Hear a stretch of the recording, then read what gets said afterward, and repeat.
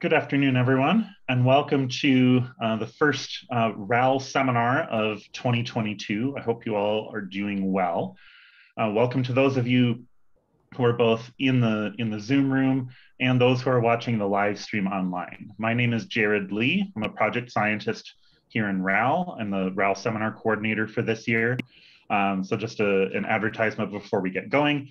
If you would like to give a RAL seminar, or if you have a colleague who would like to give a RAL seminar or who would make a good candidate for one, just drop me an email. My email is jaredlee@ucar.edu. So just a couple of housekeeping details before we get going. So we'll be taking questions both from scientists in the Zoom room and from people watching online through the Slido platform.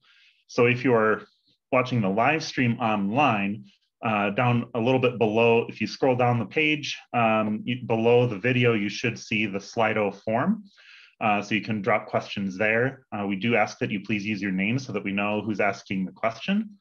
And if you're in the Zoom room, you can either indicate in the chat that you have a question or use the raise hands feature. And to get to that, in the bottom toolbar, you should see reactions. Click on that button, and then you should see an option for raise hand.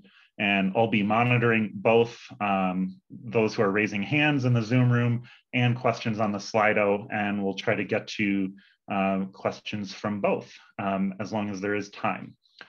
So with all those housekeeping details out of the way, I'd like to turn things over now to Curtis Walker to introduce our speaker.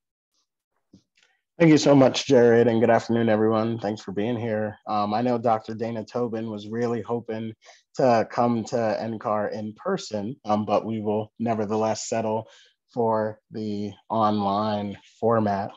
So Dr. Tobin is currently a Peter Lamb postdoctoral fellow at the University of Oklahoma in the Cooperative Institute for Severe and High Impact Weather Research and Operations. That's a mouthful, formerly known as SIMS. And she's working currently with Dr. Heather Reeves, who leads the surface transportation group there. Dana received her PhD in meteorology and atmospheric science at the Pennsylvania State University in 2021, working under Matt Kumjian. And her research interests are at the realm of winter precipitation, including polarimetric radar detection, microphysical modeling, and societal impacts of winter precipitation. And so her current work that she'll share with us today is related to research looking at weather conditions that lead up to fatal wintertime vehicular crashes, the public-facing messaging of deadly winter weather, and the impacts of freezing precipitation on traffic volumes. So with that, Dana, the floor is yours. Take it away. All right, thank you, Curtis. You can hear and see me okay, right? Just quick thumbs up. All right, well, I'll just go ahead and get started. Yes, thank you so much. Okay, so the first thing I want to do is actually apologize for the very long title that I sent out, and also kind of explain a little bit why I have two very completely different topics kind of jam-packed into one presentation. So the reason for that is that I have kind of two main themes or threads of research that I've looked at. The first being road weather and transportation impacts of winter weather, and the second being polarimetric observations and microphysical modeling of ice pellets. So I know that some people in the audience are interested in one or both of these topics. So I wanted to make sure that I catered my talk to people who are in the audience. So I wanted to include both of those different topics. So then the next question is, how are these two seemingly different acts related? So I would say that they both contribute to the goal of improving safety during winter weather. So Act 1, focusing on the road weather, we are going to identify what weather conditions lead to fatalities, determine which winter precipitation types are most hazardous, and also determine what messaging tactics and verbiage should be used in order to increase driver awareness and promote safe driving.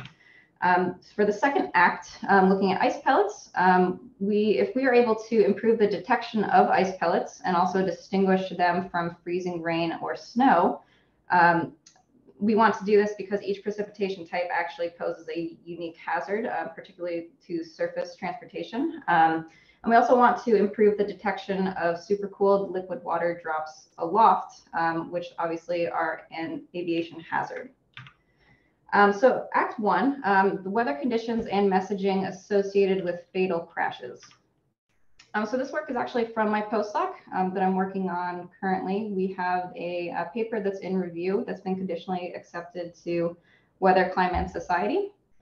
So my co-authors are Heather Reeves and two other members of our team, Andrew Rosnow and Macy Gibson. So I first want to start off with a little bit of background information to kind of motivate this project and give a flavor of some of the work that's been done previously about how weather actually affects motor vehicle crashes. So over 800 fatalities occur annually on US roadways in winter precipitation. And these fatalities are higher than than the deaths that occurred during all other weather-related hazards combined. So for example, during tornadoes or floods or hurricanes, all those fatalities combined still do not equate to the fatalities that occur on roadways. So a little background is that crash and injury rates are higher during winter precipitation than during rain. So during snow, you have about an 84% increase in the crash rates and a 75% increase in the injury rates. And these are obviously higher than the increases in those crash and injury rates that occur during rainfall. And also, crash rates generally increase with precipitation intensity. So part of my work for my PhD that I won't get into today, but just to kind of summarize it, is that the type of winter precipitation can actually influence crash risk. So for example, crash risk during ice pellets and freezing precipitation is greater than during snowfall. And we found that the crash risk is actually highest during freezing precipitation. So reduced visibility can also increase crash risk and severity. So for example, if there's fog or if there's blowing or falling snow, that can significantly limit visibility. And even if a driver can overcome those slick roads, the crash risk is still going to be elevated if there's poor visibility. And the reason being that reduced visibility is actually decrease just the area in front of your vehicle that you have available to you to actually be able to see and react to hazards. So one paper a couple years ago found that 64% of fatal chain reaction crashes, so these large multi-vehicle pileups, had at least 50% visibility reduction in the hour leading up to the crash. So the motivating questions for this project are the following. The first one being, what were the weather conditions leading up to fatal crashes? Often studies only look at the weather conditions at the time of the crash. So we want to know what's occurring prior to these crashes happening. We also want to know if the weather conditions had a National Weather Service winter weather watch, warning, or advisory attached to them. So we want to know if the National Weather Service deemed these weather conditions to be hazardous for motorists. And we also want to know what road hazard messaging was disseminated by the National Weather Service, and pretty much being able to determine what information motorists are being told about for these hazardous road conditions, and also to take a look at what should the public be told. So for this project, I took a look at 12 years of fatal crashes that were obtained from the FARS, or the Fatality Analysis Reporting System, which is a database maintained by NHTSA, and it's a census of all fatal crashes that occur on public roadways since 1975. So the information that's included in this database are the date, time, location, a number of fatalities, and all sorts of other conditions related to the fatalities, including atmospheric conditions and roadway surface conditions. So we coined the term, well, we didn't coin it, but we determined that winter weather-related fatalities are going to be those that occur if the roadway surface condition is icy, snowy, or slushy, or if the atmospheric conditions include snow, sleet, or freezing precipitation. So here's just a map of where fatalities occurred in that 12-year period. We had about 12,000 fatalities that occurred over that period within the CONUS. So about 1,000 fatalities each year. So the distribution of these fatalities is pretty much where you would expect. So aligning with population density, and also with major roadways and where winter weather occurs most frequently. So the first part of the project is to identify precipitation types during and preceding fatal crashes, and also to see how the weather conditions in general are leading up to those fatal crashes. So we define a pre-crash and crash periods, which are 2 hours each that are back to back. The crash period is the 2-hour period centered on the crash time. And within each of those periods, we look at the weather information from all ASOS locations within 20 miles of the fatal crash. And this distance was established as being reasonable to look at weather conditions for fatal crashes. And we're only going to use crashes that had precipitation reported during the pre-crash or crash period to take a look at recent precipitation. So we defined precipitation type categories for each of these periods as SN, as only snow is reported during the entire 2-hour period. Rain, RA, if only rain. MX, if ice pellets or a mixture that does not include freezing precipitation occurred. FZ, if freezing precip or freezing precipitation mixture occurred. And NP, or no precipitation, if no precipitation was reported. So with this analysis, only 44% of the total fatalities were included in this analysis. And so from this, we determined that most of the fatalities occurred during snowfall, about 46.2% of them. And then the second largest fraction was in the MX category of about 30% of fatalities. And this was true for most regions except for the South, in which case there was the highest fraction was during FZ. And this makes sense because the ratio of snow to freezing rain reports in ASOS is actually smaller than other regions in the South.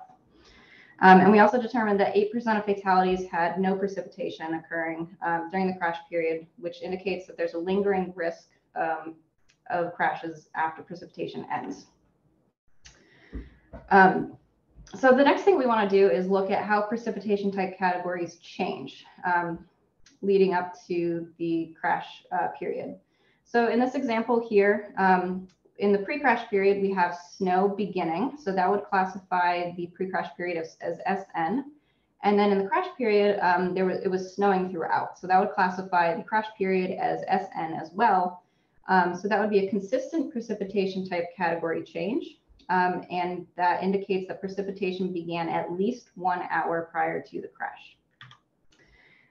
So just to take a look at what the pre-crash precipitation type categories were for each of the crash period precipitation types. For SN crashes, about 75% of them had snow. So that means that snow began at least an hour prior to the crash, which is indicative of ongoing snowfall. And less than 8% had snow that began within an hour of the crash. For rain, MX and the FZ categories, 60% of them had consistent precipitation type categories, which again suggests the ongoing and consistent precipitation types for these crashes. And about 15 to 20% had no precipitation in the pre-crash period, which is a larger percentage than for the snowfall crashes, which again indicates that precipitation began only within an hour of the crash.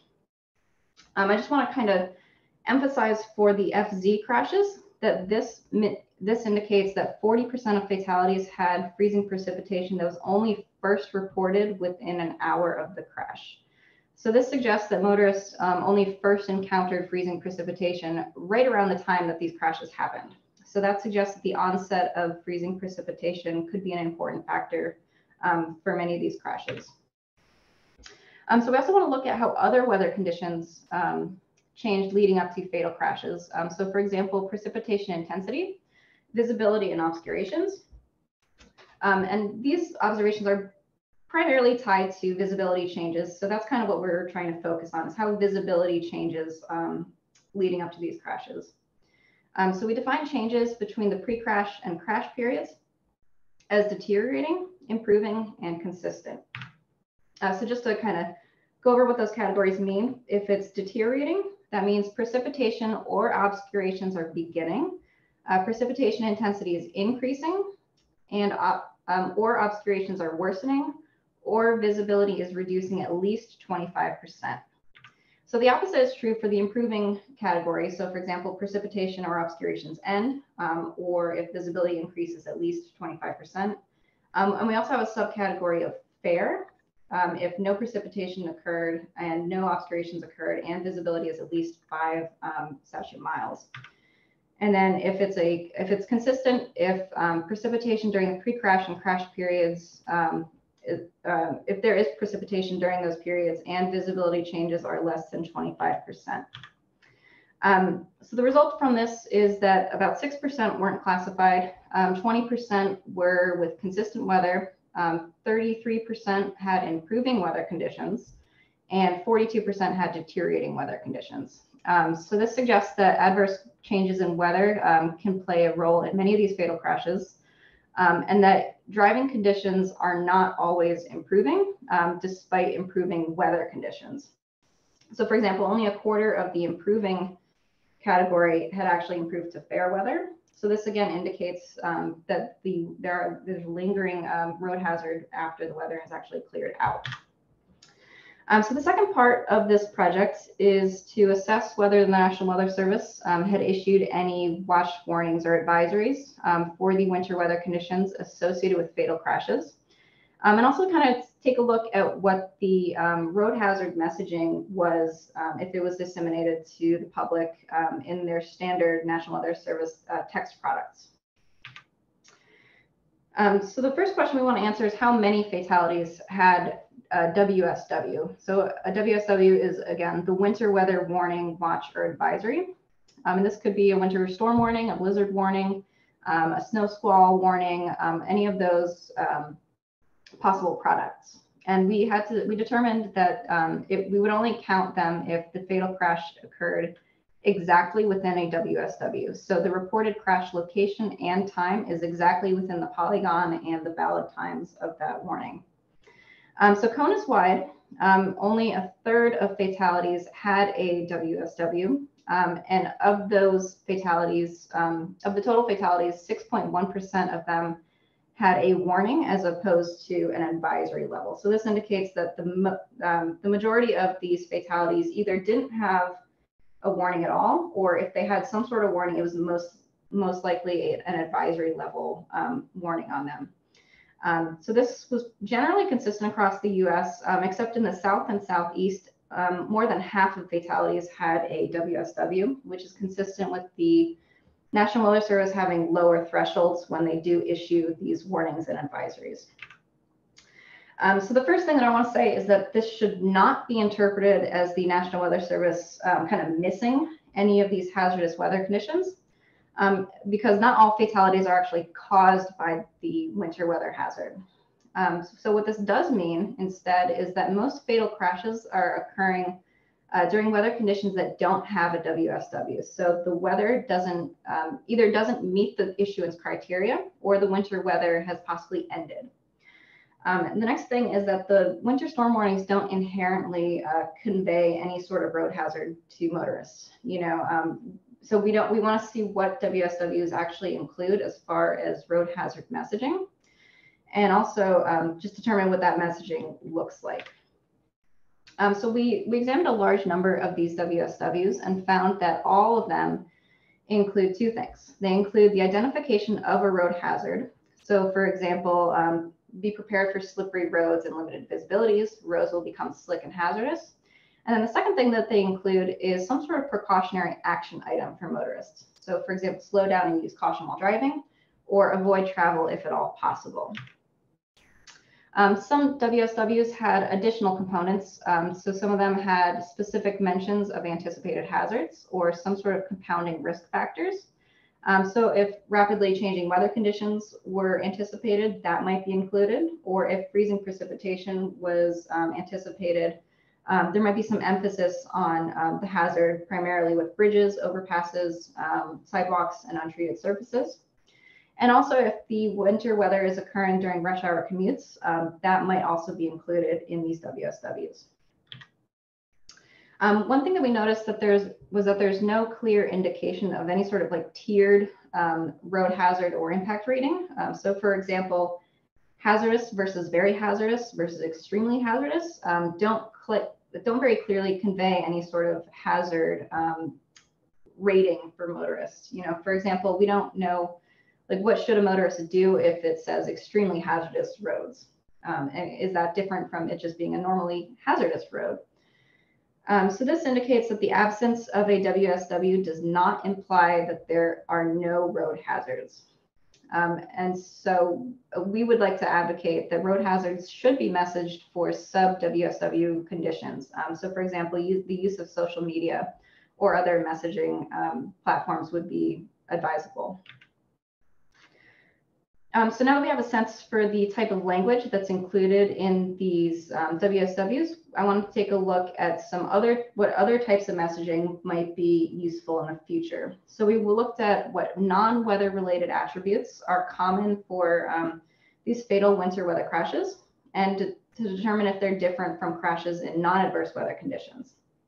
Because this could provide insight as far as what additional messaging might be helpful to use in the future.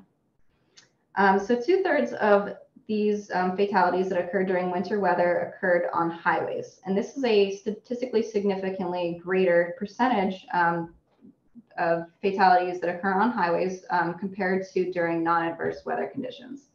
So this suggests that the use of variable message highway signs might be effective to kind of target motorists where they're more susceptible to having these fatal crashes, and also to warn them of weather and road conditions.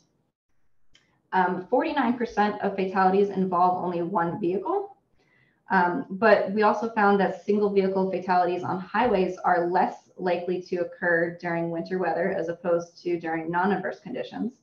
So this suggests that there's a shift in the number of in fatal crashes involving more than one vehicle. So this makes sense that there should be some sort of justifiable concern to watch out for other drivers on the roadways, but still also keeping in mind that half of fatalities occur when there's only one driver involved. So other motorists are not always to blame for these crashes. So some potential culprits for the involvement of other vehicles could be that people are following too closely on slick roads. There could be limited visibilities, or if drivers are unable to maintain their lane while driving, so they could be moving into other adjacent lanes or into opposing traffic. So considering this, possible messaging could be to leave even more space between vehicles, to slow down and help maintain control of vehicles, and also to advise proper strategies for motorists to regain control of their vehicle if they do lose control. We noted that 19% of fatalities involved a truck, and this percentage was higher than during non-adverse weather conditions, which makes sense because the ratio of trucks to passenger cars actually increases during winter weather. But we did find that 90% of fatalities that involve a truck also involve at least one more vehicle. And we compare this result to 42% of fatalities involving only passenger cars involve at least one vehicle. So some possible messaging could be to allow even more space if trucks are on the roadways, and also to remain out of their blind spots. Lastly, 56% of fatalities involve speeding, either driving above the limit or driving too fast for conditions. And fatalities are 5 to 6 times as likely to involve speeding on highways in winter weather.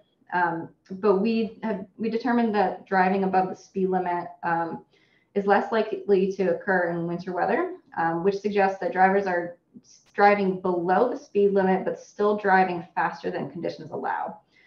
So potential messaging could be just to urge motorists to slow down even more than they normally would.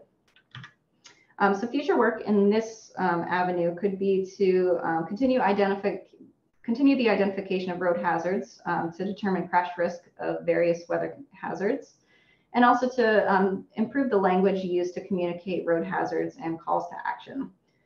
So for example, determining what language and tactics might work best to communicate road hazards, and also what language would actually make motorists do something different as they're driving. Okay, so now switching gears to Act 2, kind of part 2 of the talk is a polarimetric and microphysical investigation of ice pellets. So this work was primarily from my PhD work at Penn State. We have one paper that came out last year, And then we have one more that I'm still working on. I hope to be finishing that up soon.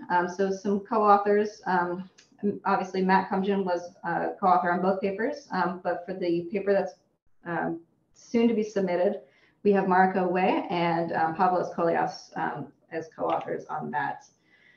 So hopefully everyone's familiar with ice pellets. I like to call them a snow lover's least favorite frozen precipitation type. I find them to be my favorite precipitation type. So just a quick schematic of the two different pathways that we can get ice pellets. First is that we begin with snowflakes that melt either fully or partially within a warm layer aloft. And then if the particles are fully melted, they have to nucleate at some point within the subfreezing layer before they can start to refreeze. Because otherwise, if they don't nucleate, obviously that would result in freezing precipitation. And if they're partially melted, they still contain some sort of ice nucleus in them. So they're already active and they can start to refreeze it right when, right within that, the top of that subfreezing surface layer. So I don't want to go into too much detail as an overview, but here's just a quick summary of the polarimetric radar variables that I'll be talking about. So if you're not super familiar with them, you can still follow along because I like to show like a physical explanation of what they mean. So for ZH, the radar reflectivity factor, horizontal polarization, it's related to particle concentration, particle concentration, size, and composition. So a ZH of a liquid particle is going to be greater than ZH of an ice particle. ZDR is the differential radar reflectivity, and it's related to particle shape and composition. KDP is the specific differential phase, which is also related to particle shape, composition, but also concentration. So ZDR and KDP of an oblate liquid particle is going to be greater than that of an ice particle. But also if a particle is more oblate, it will have higher ZDR and KDP than a spherical particle of the same composition. LDR is the linear depolarization ratio. It's related to particle shape, orientation, and composition. So these particles are canted, so they're wobbling as they're falling. So LDR of a liquid particle is greater than LDR of an ice particle. LDR is also increased if it's non-spherical and wobbling, as opposed to if it's spherical. And also if it's wobbling more than another particle, that will increase LDR as well. And then ρHV is the correlation coefficient, which is just a measure of the diversity of particle shape, composition, and orientations. So the polarimetric refreezing signature, we had several expectations for what it might look like using polarimetric radar. So we assumed that it would result in reductions in ZH, ZDR, KDP, LDR, and ρHV within the refreezing layer because we're taking these liquid particles and we're freezing them. So that would act to reduce ZH, ZDR, and KDP. And also because ZDR would also be decreased because as these particles are freezing, they tend to increase wobbling or tumbling as they freeze. So these particles appear more spherical to the radar, so that would decrease ZDR. And also because freezing isn't instantaneous, that would act to reduce ρHV. The reality was a little different. So this is a schematic of the observed vertical profiles of the radar variables at side incidence. So particles as viewed from the side. And just showing the typical values and ranges that we observed for them for ZH, ZDR, KDP, LDR, and ρHV. And you can see that there is that reduction in ZH and ρHV, but then there's these unexpected enhancements in ZDR, KDP, and LDR that require a little bit more explanation. So the favorite hypothesis for this is that these particles were fully melted prior to refreezing. And we say this because they started to refreeze at temperatures less than 0 degrees Celsius. So they had to nucleate at some other temperature, typically around -5 degrees Celsius before they could freeze. So the favorite hypothesis was that there was preferential refreezing of small drops. Doing so actually increases the relative contribution of the larger drops to ZH. And these drops intrinsically have higher ZDR values because they tend to be oblate due to drag influences as they fall. But the shortcoming for this hypothesis is that it doesn't explain the KDP enhancement that's observed. So we can test this idea of preferential refreezing with just a very simple test by sequentially freezing a liquid distribution from small to large bins.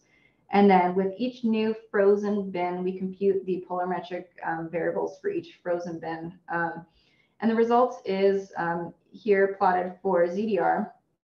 So as we go from an all liquid distribution on the left to the all ice distribution, it actually increases ZDR. So there's a maximum ZDR enhancement when the smaller half or smaller part of the distribution is frozen and the largest particles are still liquid. But the problem with that test is that it's not entirely realistic because refreezing is actually more gradual across a particle size distribution. So what we did was we developed a microphysical model and coupled it with a polarimetric radar forward operator to refreeze drops more realistically and also to simulate the corresponding polarimetric radar profiles. And because we don't know exactly how particle tumbling behaves as these particle freeze, we have two different assumptions. One is that there is an increase in the particle wobbling with freezing. And then the second one is that there's no increase in that wobbling with freezing. So the microphysical model, we used that same liquid particle size distribution that I showed before, and we discretized it from 0.1 to 4 millimeter drop diameters in 0.1 millimeter bins. And we used idealized one-dimensional steady state precipitation column of that particle size distribution. And we nucleate all drops at -5 degrees Celsius. And we assume radially symmetric freezing equation. So we start with a liquid drop. It starts to freeze from the outside in with this very symmetric ice shell. The radar forward operator, we assume that these particles are now going to be oblate spheroids. So we take these spherical particles and kind of squish them a little bit. We assume that the freezing drops have ice shells and inner slushy cores. So they have some ice and some liquid in them. And we assume that the axis ratio of the inner particle and the outer particle are identical. So on the left here is the temperature and dew point profile that we use for the simulation. Again, we nucleate these drops at -5 degrees Celsius. And on the right here is the liquid water mass fraction of the simulation, where the dark gray is the liquid drops, the light gray is completely frozen ice pellets, and everything else is colored according to the color bar. And we can see that the very smallest drops freeze very quickly, and then the larger drops are not quite completely frozen by the time that they hit the surface. So results from this is that ZH and ZH and ρHV do behave as expected. We have this decrease in ZH and this reduction in ρHV. But then we're not getting that ZDR enhancement that we got for the simple refreezing test. And the reason for this is that the ice shell that's forming on these larger particles has a decreasing influence on ZDR that's actually going to be overwhelming the increasing influence that the oblate shape has on ZDR. And also because the simple refreezing tests kept those large drops liquid, whereas here they have started to form an ice shell around them. So because that simple preferential refreezing hypothesis didn't produce any of the observations for the profiles in ZDR or KDP, we developed a new hypothesis. We wondered what would happen if the ice shell is not freezing symmetrically. So for example, there is more favorable heat transfer on the bottom of a falling and ventilated particle, which results in more rapid freezing of on the bottom of the particle and resulting in a thicker ice shell on the bottom. We also know that symmetric freezing rates around the particle are only achieved if the particle is tumbling. So we wanted to test this new hypothesis in our model by modeling the inner spheroid with a lower axis ratio than the exterior of the particle. So our model was limited by the concentric spheroid scattering model. So what we did in this case was just distribute the liquid core more along the major axis of the particle. So we simulate a thicker ice shell on the bottom of the particle, but we also simulate a thicker ice shell on the top of the particle, just as a result of this limitation.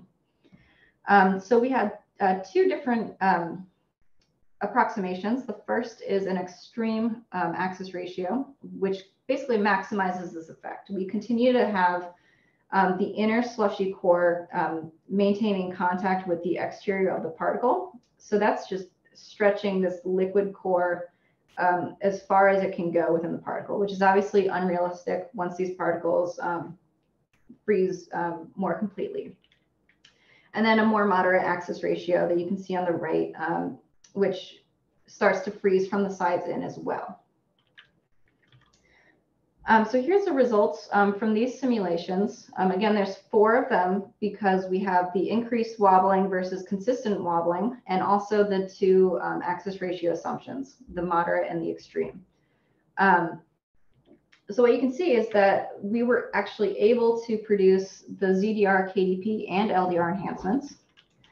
And what's nice is that it even matches up with the respective heights of these. So for example, the KDP enhancement is higher than the ZDR enhancement, which is slightly higher than the LDR enhancement, and we were able to replicate this.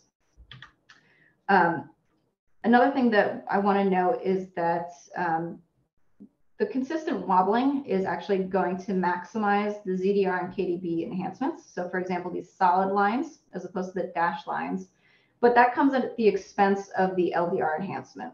So for example, the LDR enhancement is maximized if the particles do increase their wobbling, because again, that's going to increase LDR of these particles. So the reason for this and why it's able to replicate these profiles is because of that distribution of the liquid core, especially for the large particles, because it's primarily aligned along the major axis of the particle, which is contributing to those LDR enhancements. And the increased wobbling is detrimental to the signature because it means that the liquid core is not as well aligned with the horizontal axis as if the particle is just wobbling a little bit. And it's fairly consistent in its wobbling. And then we do get that reduction in all these variables, again, once a significant portion of the particle size distribution has completely frozen. So for now, that kind of puts us in a good place for the refreezing of these fully melted hydrometers. But now we want to know what happens if the snowflakes did not melt completely prior to refreezing. So we have data from the Casper radar at Stony Brook University. It's a Ka band radar that's fully polarimetric and is a Doppler radar. And we have data from an event on 17 December 2019, which is an ice, pellets, and rain event. And what I plotted here is the variables for, in black is from the Casper radar. These are quasi-vertical profiles. So basically what I was showing before, but actual data as opposed to the schematic that I showed. And then in the lighter blue, thinner lines is the profiles from the nearby S-band KOKX radar on Long Island. So what we can see here is that we're not getting that same refreezing signature in the QVPs. So within this refreezing layer, we get this decrease in ZH, ZDR, and LDR, and actually just a straight increase in ρHV with freezing. So the great thing about this radar is that it was able to collect vertically pointing radar data. So that gave us information about particle fall speeds, and also the polarimetric data that's viewed as these particles are viewed from below. So what I plotted here is Z and LDR values within about 0.16 meter per second velocity bins. with the convention being that negative values are increasing fall speeds as these particles are falling towards the radar. So we can see that melting is indicated by the increase in Z and LDR as the liquid mass of these particles increases, and also in an increase in these fall speeds as these light fluffy particles melt so that their density increases and their fall speeds adjust closer to raindrops. So in the teal region here, we see that there's actually partially melted snowflakes as a result of these elevated Z and LDR values. And it also indicates that these particles haven't collapsed into raindrops, because if they did collapse into raindrops, LDR would be around -30 dB, which is the system lower limit, because these particles would appear spherical from below. So we know that they have not collapsed because LDR is elevated, which makes sense if these snowflakes are irregularly shaped and have no preferred orientation within the horizontal plane. So as long as they retain that awkward elongated shape, that will increase LDR as they start to melt. So beneath that layer in this purple region, we have the refreezing of those partially melted snowflakes. We have the decrease in Z and the decrease in LDR that occurs within the slower falling particle bins first, which is roughly consistent with the smaller particles freezing first, which is consistent with particles still containing ice within them. So we match these observations back with the polarimetric profiles. We can see that the polarimetric changes, these decreases in ZH, ZDR, and LDR, pretty much roughly correspond with this freezing of the particles in that region in the spectral data. So these observations were again for the refreezing of melting snowflakes that hadn't fully collapsed into raindrops yet. So we have the decrease in ZH, ZDR, and LDR, which we can explain this just by basically what would happen if you took a wetted snowflake and start to freeze it. It would just decrease those values. And we have an increase in ρHV because ρHV was already reduced before refreezing. So for example, just think what ρHV does in the melting layer. It's reduced. And it's only increasing because these hydrometers are starting to freeze. So they're all freezing. They're all becoming more uniform upon freezing.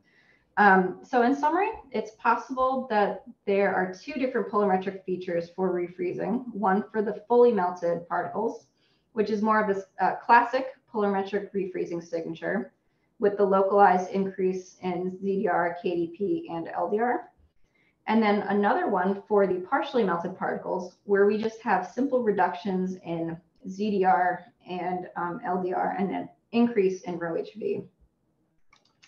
So the implications for this, if there are in fact two separate signatures, is that the presence or the lack of this so-called classic polarimetric refreezing signature could indicate the particle species that are undergoing refreezing. So for example, if this signature is present, it indicates that there are supercooled liquid drops that are undergoing refreezing as opposed to just partially melted and wetted snowflakes. So again, this could indicate a height difference between the two. So on the left, we have this classic signature. So freezing is happening at a much lower height than for the partially melted refreezing signature, where refreezing is happening aloft. So the implications for this could be important for aircraft. So for example, an aircraft flying through the left region here is flying through supercooled liquid drops, which could be hazardous for them as far as icing considerations. And then the airplane on the right does not have these same hazards because the particles have already started to freeze, so there's not that threat of icing.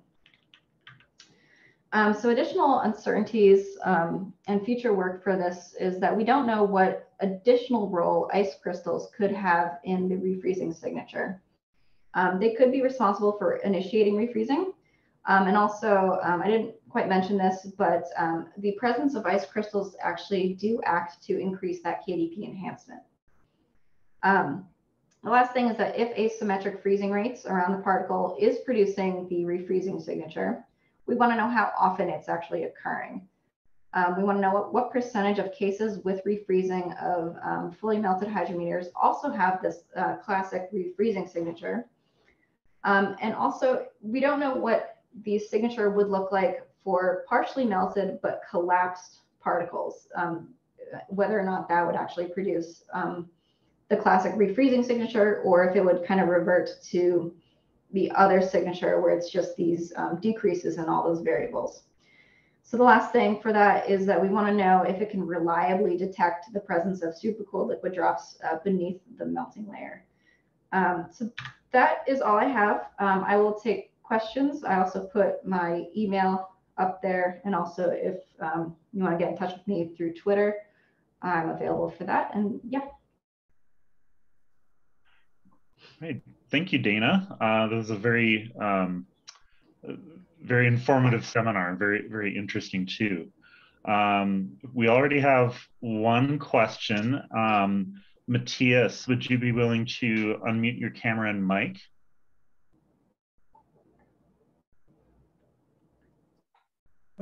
Let's see, I can use my mic, but I'm on a loaner laptop and my camera doesn't work. So apologies for that. No worries. But thank you for a very interesting seminar. Obviously, you did a lot of work on different aspects of, detecting wintry conditions, as well as looking at accident statistics and trying to interpret them to what extent they are related to weather, and whether there were alerts or warnings, etc., out there. So my question to you is really, how do you think that your research is helping the National Weather Service meteorologists for better detecting critical wintry conditions and then provide enhanced alerts to drivers out there? So I think I know there are two separate issues. I know that the research for this refreezing signature hasn't quite, it's not enveloped into some sort of product yet. So they're not taking a look at this. I've looked at it a couple times during current winter weather conditions, and I have found that there were the distinction, sometimes we know that there were ice pellets and there was a refreezing signature. Other times we saw the ice pellets and there was not this signature. So I could already see implications for being able to detect, like, here at this radar, we have ice pellets. And I know because the refreezing signature. But there's a bit of a gap as far as being able to translate that science into a usable product for forecasters. So I know there's a gap there. As far as the pushing out weather alerts, I know that's obviously something that the Weather Service is actively doing.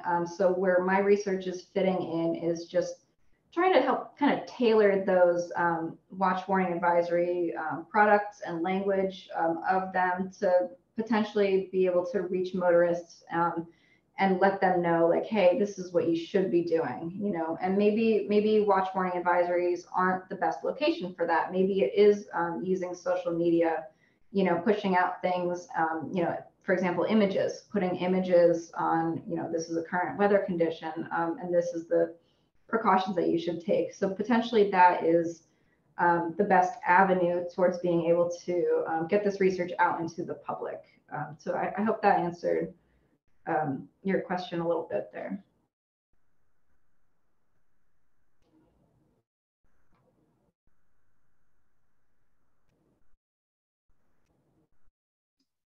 Jared, you're muted. Sorry about that. Think I ever have this figured out. So Roy, next question. Yeah, thank you.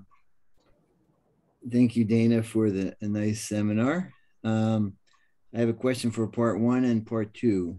So the question for part one is, you said that visibility reduction and precip intensity increase both are factors in crashes. Which one do you think is larger? Is it the visibility, or is it the intensity, or both? So it's kind of hard to say. I kind of swept this part under the rug, but ASOS uses visibility in their algorithms to output intensity. So visibility and precipitation intensity are very highly correlated in the actual observations that I used. So it's hard to kind of tease them apart. But I guess from personal experience and just kind of looking at like webcam images and things like that and thinking about it, I would probably say that first and foremost, it's visibility. Whether that comes from the presence of fog or an increase in precipitation intensity, I feel like it all kind of comes down to how far ahead can you see when you're driving, and how fast are you going? Is it relative to those visibility changes? It's probably not. You know, people are still probably driving too fast for those conditions. So I think everything, for the most part, comes down to visibility. And then if there is some sort of hazard, it then kind of comes down to what's the road surface condition. Is it slippery? Can you stop in time? Thank you. I think I agree with you that visibility is the major factor. But as you know, visibility can be also reduced by changing snow type. So you might want to look at the odd precipitation gauge on ASOS, which has the liquid equivalent rate, and correlate that with the crashes as well. Okay. So that's an additional data set. So sorry, Darren, Jared, I'm asking lots of questions here. On part 2, you talked a lot about ice pellets and refreezing and fully melting, et cetera, et cetera. There's been a lot of freezing rain studies that have looked at this as well.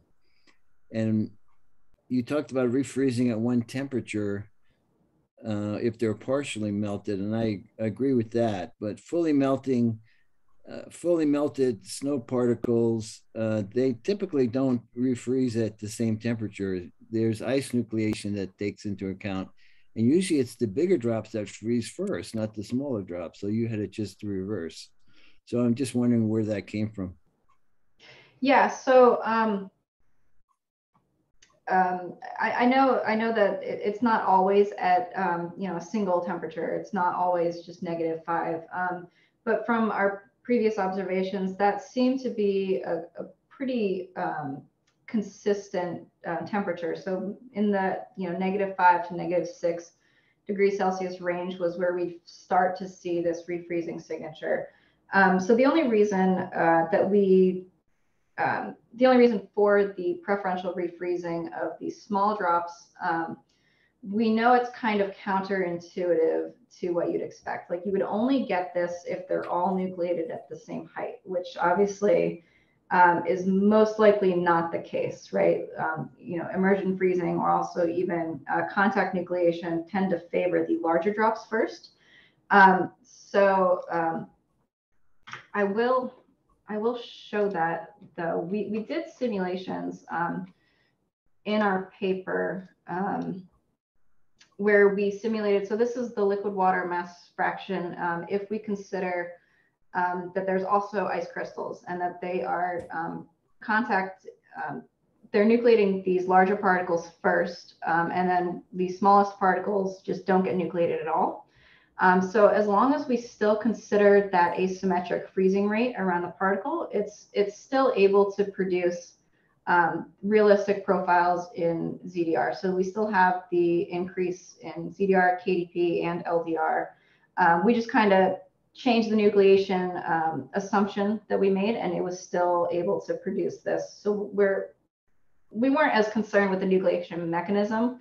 We know that that's also another separate mystery that we weren't capable of solving in this project. So that's obviously still up for debate as far as how they're actually nucleating in the first place.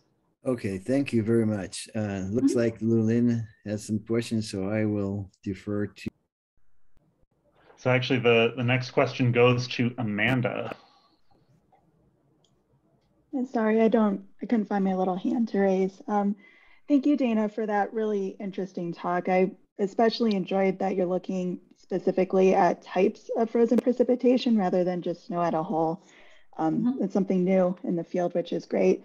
My question's kind of two-part related to the messaging component of your talk. Hazardous weather messaging along the roadways really falls under the purview of the Departments of Transportation rather than the National Weather Service. So I was wondering if you had or plan to take a look at the kind of messages that DOTs were putting out during those storms. I noticed you mentioned the dynamic message signs as a potential avenue for some of this messaging. So I was wondering if you have or plan to look at what the DOTs were saying. So I don't know of any data set that would be available for, you know, like at this time, DOTs were messaging X, Y, or Z, but we do have a grant that would kind of bring DOT partners and weather service partners and kind of like a focus group and see like at what point are you messaging things, when do you message things. So we do have, I mean, hopefully that gets funded and we can start looking at things like that. Another thing that I know is that sometimes they only put those message signs to use when there is a warning. So I feel like that's not the best practice that should be used. I feel like maybe those variable message signs should be used at lower thresholds, like lower criteria that aren't tied to the warning. You know, maybe there's sub-warning criterias. You know, like, hey, this is a hazardous road condition. Let's put the warning, let's put the message on the board, even if there's not an actual winter weather warning. So I feel like those are two separate things that could be looked at in the future. Do you know specifically which states or agencies do that? Because I know that's not consistent. For example, in Wyoming, they will post things as they find that it reaches the DOT's warning criteria, which is completely different than what the National Weather Service does, or other states don't necessarily do that either. So maybe in that focus group, you can kind of do a survey of practice. It varies a lot. Yeah, I assume it varies. I guess it's hard to say what all states do because none of them make their practices known publicly to be able to look at it. I want to say it was, I forgot which state it was that I looked at. It was maybe Michigan that, you know, they looked at a survey as far as like related to the warnings, and then that's when they would start to message on their highway signs. So that's only obviously one sample out of, you know, 50 states in the US that we could pull from for that. Okay, thank you. And then sort of related and might be more of a comment than a question, but you mentioned in one of your messaging suggestions was to go slow or go even slower around a truck. And speed harmonization, where vehicles are traveling at a similar speed with each other in the general area, when those speeds are not harmonized, that's when we usually see crashes and fatal crashes. And so one thing DOTs have been doing to try to work with that is the introduction of variable speed limits. So if you have looked at variable speed limits, I'd be interested in hearing what you've looked at. And if you haven't, recommend maybe in that focus group, if that grant is funded, to look at what the results are for agencies that were able to implement a variable speed limit, if it lowered fatalities or not, because I know that's the goal and something they'd be looking for. Yeah, thank you. I hadn't looked into that, so I don't have an answer for you, unfortunately. But that, yeah, that's certainly something that I'd be interested in looking at. Thank you. Great. Thank you again. Very good talk. All right, the next question goes to Dave. Hi, Dana. Yeah, great talk. Thanks. Hey, Dave, we can barely hear you. Okay, maybe you can hear me now. A little bit better. Yeah, so Roy asked part of my question already about freezing rain, so I'll ask maybe a slightly different question. Did you have to do any work in terms of matching up the beams from the Long Island S-band to the K-band, and secondarily, how far, if you were to create an operational product, how far away from an S-band do you think this very sensitive signature could be used? Yeah, so for your first part of your question, I tried to spatially match each of them. So what I did was, it's called range azimuth defined QVPs that we've developed. So we take just a very small sector of around the radar and only average the data within that little slice, like that slice of the volume. So I did make that into, I put it onto just like a common grid that had like 10 meter spacing.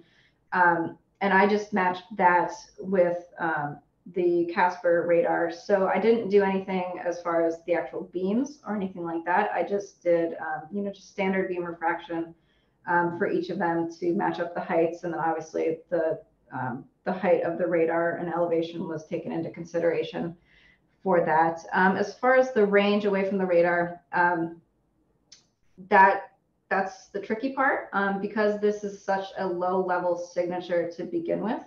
I mean, we're talking less than, you know, 1,000 meters on a good day. So we're talking like very close to the radar. I've looked at QVPs that take data from as far away as 50 kilometers. But what we do is we are leveraging the lowest elevation angles as well.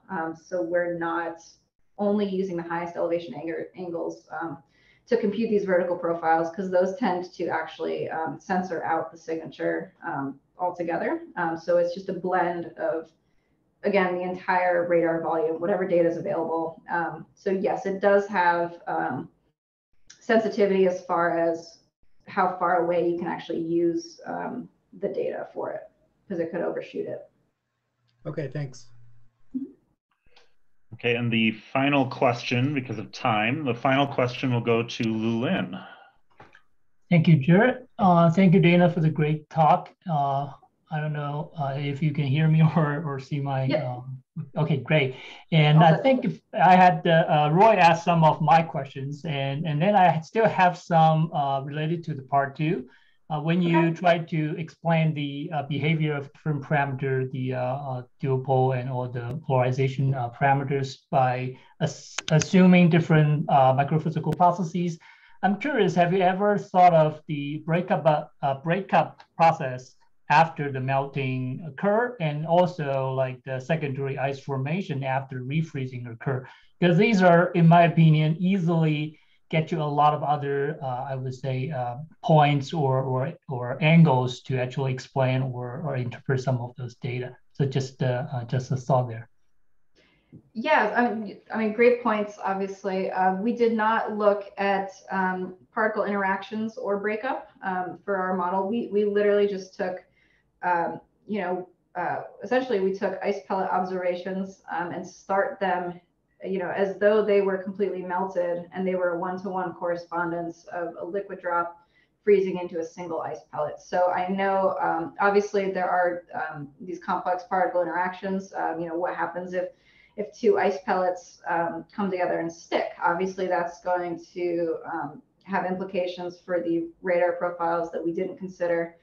And obviously, if a particle is splintering, or, you know, any sort of secondary ice nucleation processes, we know that's happening. I think we kind of consider that to be more a nucleation issue. I don't know as if it has a significant effect on these primary radar variables. So again, if we do have splintering of these particles, that the presence of these needles would increase the KDP signal. But I don't know what effect in the grand scheme of things it would have on the other ones. So obviously that's something to consider in the future. Again, we didn't look at it. We were just like bare bones, take a liquid drop, freeze it. Let's see what damage we can do as far as actually matching up these profiles. And we think we did a pretty decent job for what we had access to. Sure, very appropriate approach at the very beginning. So I just yeah, appreciate that, and think it could be some future directions after this discussion. But thank you so much. Absolutely, thank you. All right, well, yeah, thank you once again to Dana for giving just a fantastic seminar, and thanks for everyone here for asking so many questions, and it was a really good, engaging discussion. So just a reminder, this seminar was recorded, and in a couple of days, it'll be posted on the RAL Seminar Series webpage, where you can also go look at recordings of past seminars and also see the schedule for upcoming seminars. If you have an idea for a seminar or someone to give one, just contact me and we'll get it on the schedule. And with that, we'll wrap things up. And thank you for attending both here in the Zoom room and online. And have a good day, everyone. Bye. Thank you.